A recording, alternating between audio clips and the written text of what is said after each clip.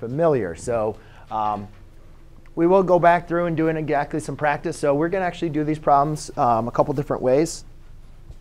The first way, though, is going to get us, again, familiar with doing slope-intercept form. So in this case, I have 3x plus 5y equals 15. Previously, ladies and gentlemen, we talked about graphing in slope-intercept form, y equals mx plus b. And for those of you that were not here, first thing we graphed was the y-intercept, which was a coordinate point on the y-axis, right? You found whatever your y-intercept was, you plotted it. And then we had our slope. To find the next point, we used slope as a ratio of rise over run, the change in the y-coordinates over the change in the x-coordinates to determine the next points. Once we had 2 points, we could connect. And that was helpful, because otherwise we would be creating a table of values, which would be a lot more work, right? We only need 2 points for a line.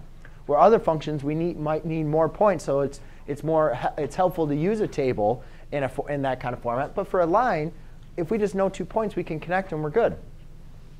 So you guys can see, obviously, this equation is not in slope-intercept form. All right? This equation is in what we call standard form. And we're going to use that ax plus by equals c format a little bit later in a different video. But the first thing I want to go over with you guys is how to graph this in slope-intercept form. Because some of you might be like, I understand slope-intercept form. But when it's in this format, I can't really do anything. So what we want to do in this problem, you guys are going to do these problems 3 different ways. The first way is to rewrite this in slope-intercept form. So to do that, I need to put it in this format. So you guys see we have a variable y. And in this course, we did solving literal equations, right, where you solve for a variable with the variable in the answer. And that's basically what we're going to do. We're going to solve for y. So you look at my y and say my y is being multiplied by 5, as well as being added by 3x. So to undo, we need to undo everything that's happening. So we always undo addition and subtraction first. So that's going to go to 0. And I'm left with 5y equals. Now remember, we're writing it into slope-intercept form. We always want to write the 3x before the 15. So that's a negative 3x, and that is a positive 15. Does everybody follow me so far? Notice how I didn't do anything with the y. I didn't put the y anything. I didn't move the y.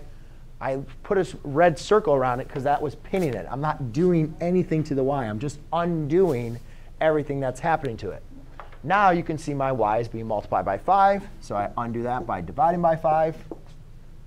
And I'm left with y equals negative 3x plus 15 divided by 5. All right? But ladies and gentlemen, in literal equations, again, I allowed you guys to use that format. But again, when we're graphing it in slope-intercept form, we're going to want to make sure we divide that 5 into both of them. So I have y equals negative 3/5 x plus 15 over 5. I'm just doing this like every single step. So hopefully everybody has good notes. So then your final answer is 3. Now, can we go ahead and graph this? Can we graph it faster? Yes.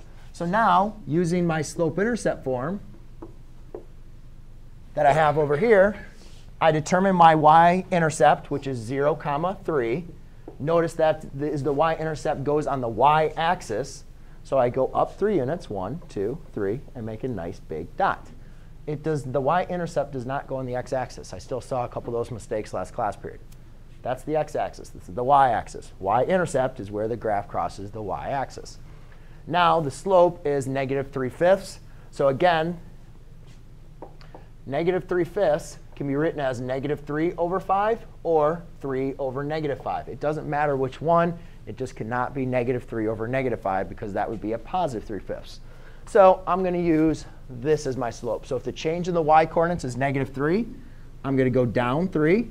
And if the change in the x-coordinates is positive 5, I'm going to go to the right 5. 1, 2, 3, 4, 5.